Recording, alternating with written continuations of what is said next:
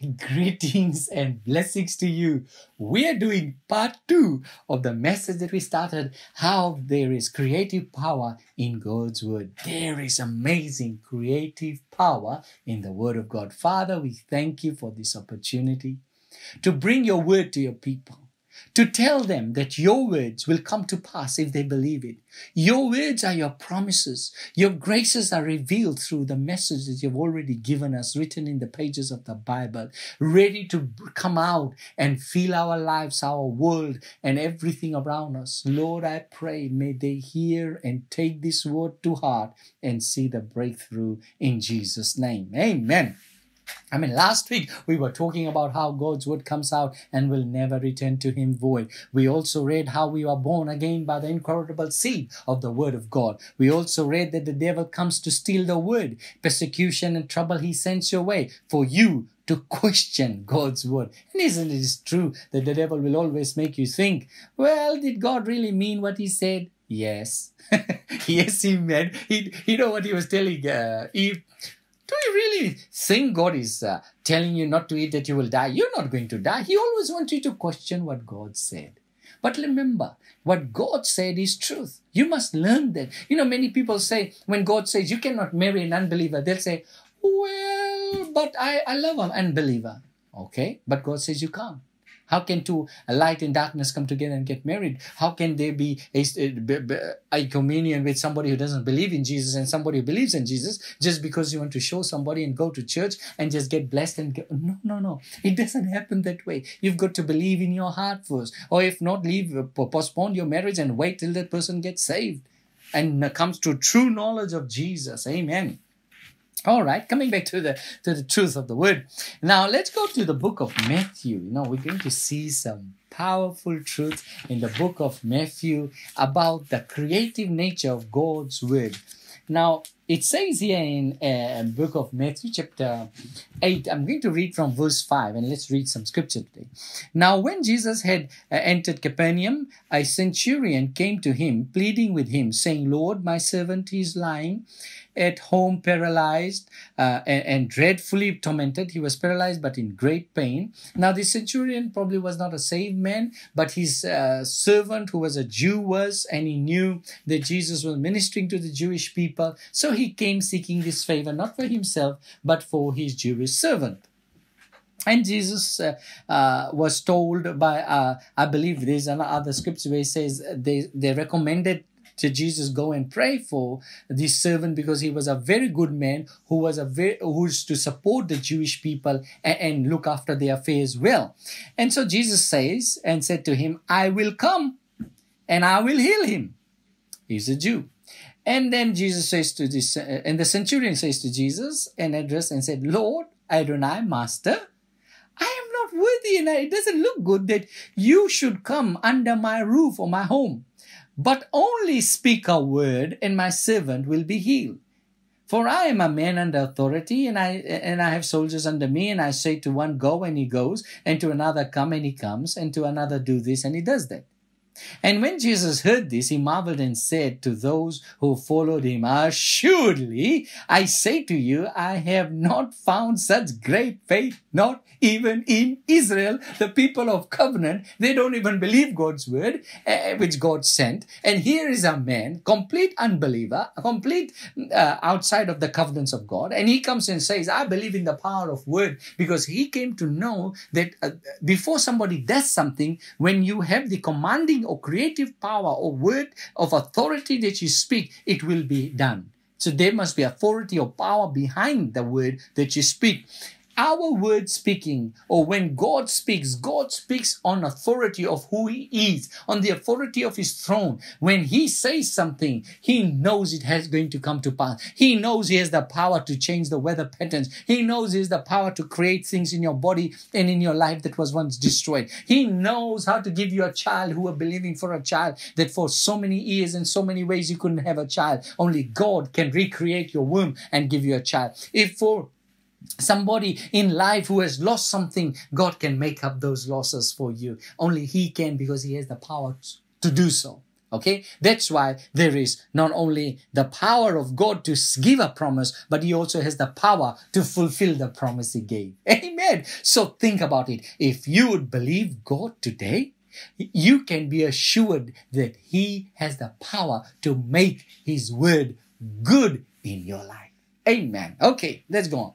So here is this man at home, and Jesus said, okay, I've never seen such faith. You don't even want me to come, and you saying, heal, send a word and be healed. Because when Jesus would have eventually gone to the house, He would have just laid His hand or probably just spoken a word and said, be healed. Now, for Him to say the word be healed there, or to say it from yonder where He was and say, okay, be healed.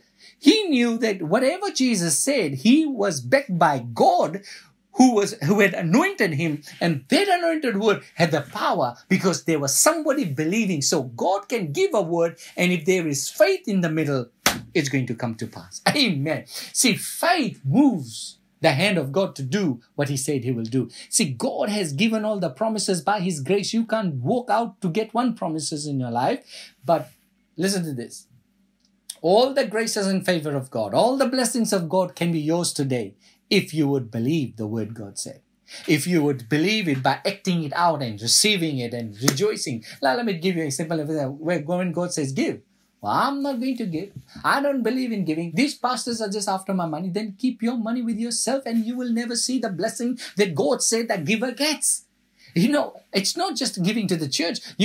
Which I believe tithes and offering go to the church, but just being a liberal person when there is a genuine need and you had the power to do good and you don't want to do it because you're just thinking, I don't like giving to people anyway. No, a liberal person, Bible says, is always blessed. Go to the book of Proverbs and see the blessings and just the law of God operating that He has put there on those who are righteous and good. And I tell you, when you start doing those things, you will see the benefits and the blessing that follow on those who do God's word. Okay. So He says, just send the word, my servant shall be healed, because I know not only do you have the word, you can back the word because God is backing you. Let me tell you, when you say, by the stripes of Jesus, I am healed, it's not your words. It's the words God said. Now, when you say those words to your body, now when you say that words on the sick, when you lay hands and say, well, I'm laying my hands on you based on what Jesus said, they lay hands on the sick and they shall recover. I'm telling you, you will get well. I'm praying for you in the name of Jesus. Have faith in that word. And I tell you what, that person will be healed, not because you said it, but because you have been empowered and there's authority higher than you, whose authority you are commissioned to go out and lay hands and pray. And I tell you, even in prayer, when you are praying for your loved one, praying for the unsaved, praying for your nations, praying for all the family members, your marriages, your life, your finances, when you pray in the name of Yeshua, in the name of Jesus, when you pray, the Bible says, whatever you are asking the Father, according to my will, my purpose, and my word, it will come to pass. If you have the word of God, if you are backed by the promise of God, God's backing His promise with His throne. He will not be ever proven a liar. Amen. Praise God. I love that. I love that. You know why? Because I know one thing. If I have God's promises, I'm a winner. Amen. So what happens here?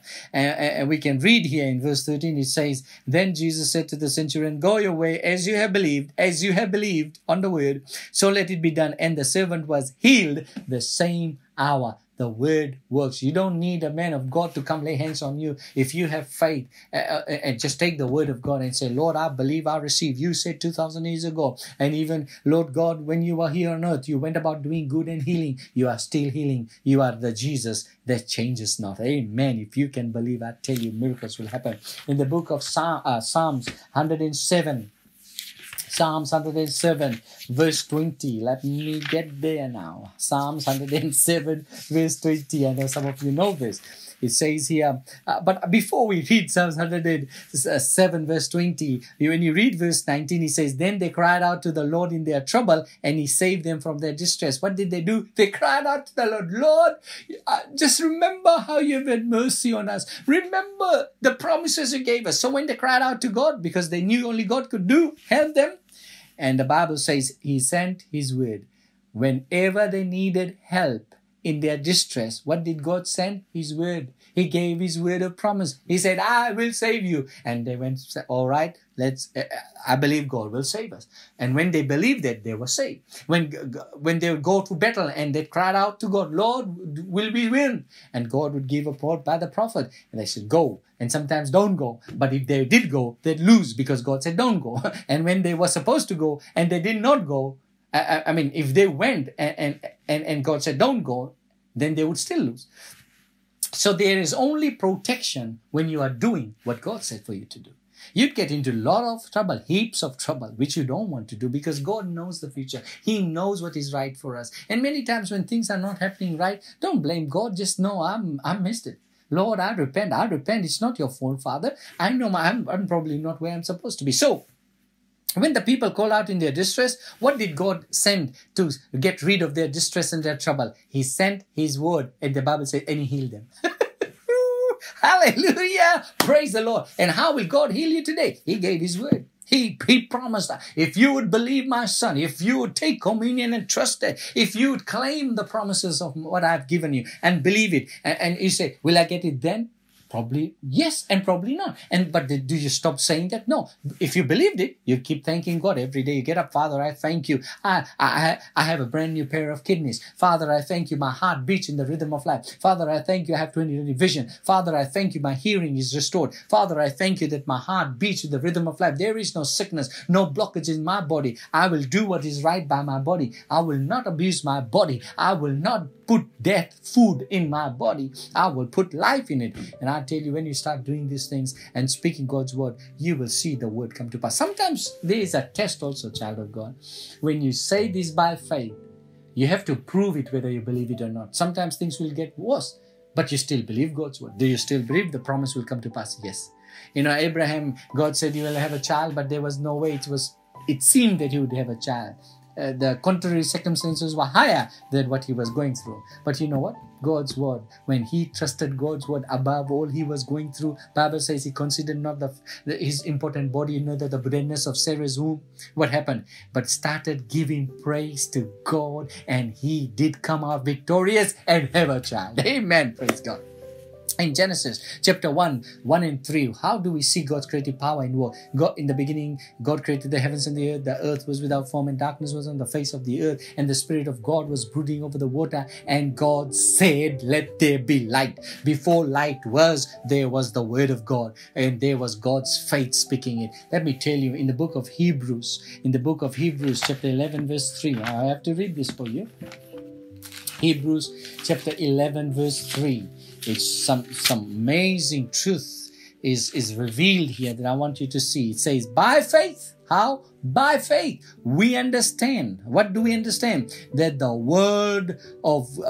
worlds were framed by the word of God, so that the things that are seen today were not made with the things that are seen or made visible. What he's saying, there was no earth. But what made the earth? How do we understand for everything there must have been a starting matter? And what was that? Bible says you see, everything has to be like most people say, well, there was this, and this came to pass. But then when you say, well, how did that original matter come? Then nobody knows, because then you say, who made that matter? So it can continue to go. The same thing people say, well, if there was God, then who made God? Amazing. There's some things about God and infinity our tiny peanut brain can't understand. But let me tell you one thing. How do you believe that God made this world? How do you do that? The Bible says by faith we understand that the worlds were created by God. So we know, how did God create and frame the world? By the word. It says there, for we believe, by faith we understand that the worlds were framed by the word of God. How was the world framed? How did the tree come into life? How did the fish come into the waters? How did man come into being? How did God create the moon, sun, stars, and everything there is on earth? Everything was created by the word of God. Hallelujah. If God's word could create the universe, today God's word through our mouth will preserve the universe. You know why it's dying? Because men are saying it's dying. We know why there is things not working for us, because men are not agreeing with God. Men have creative power in their words. You can have what you say, and you are probably having what you are saying, and it's full of nothing good in your life. Then you better start repenting and saying, Lord, My life is full of all rubbish, probably. It's full of darkness. I need to get myself out of it. How do you get yourself out of it? By changing your words and start saying what God said. And you take all those promises, learn it, memorize it, and start saying to the thing. Jesus said, "Man shall not live by bread alone," not natural feeding. He didn't say don't eat food. He says for you to sustain your life, it's by the word of God, because God's word will provide the food. Just like God's word created the food. Now, I'm not saying don't work. I'm just saying if there was a situation that was beyond your ability to pay or do something, where would you run and go? Where would the children of Israel who were in the wilderness go for food and water? They had nowhere to go except trust God, the living God, the creator God, and that He will provide. It's probably in your life, there is nowhere to go today. You've done your best, you are walking, but there is it feels like you're in a famine. Let me tell you something. Take God's promises. Start praising Him. Say, Lord, I believe You've made a way. You will provide me water from the rock. That means impossible things will become possible. I know that there seems to be no food, where to sow, where to eat. This is a wilderness in my life right now. But God will give you heaven's food, heavenly manna. He will make the way where there seems to be no way. There's a good song sang by Don Moen a long time ago. God will make a way for you. Actually, God has made a way for you. His name is Jesus. Why don't you receive Him today? Why don't you let Him take away your sins? Why don't you say, Lord, I need Savior. I need hope. Or if you are a believer and you've backslidden and you have no interest in the Bible, you don't even pray, and you've been living just doing whatever you want to do, wasting your time and hours just feeding your flesh probably. But you can come back to Jesus. He's not against you. He's not angry with you. If you just come to Him, your life will be changed. Amen. Praise God. I want to end by saying this, that the Bible says in John chapter 1 verse 1, that in the beginning was the Word, and the Word was with God, and the Word was God. The same was in the beginning with God, and all things were created by Him.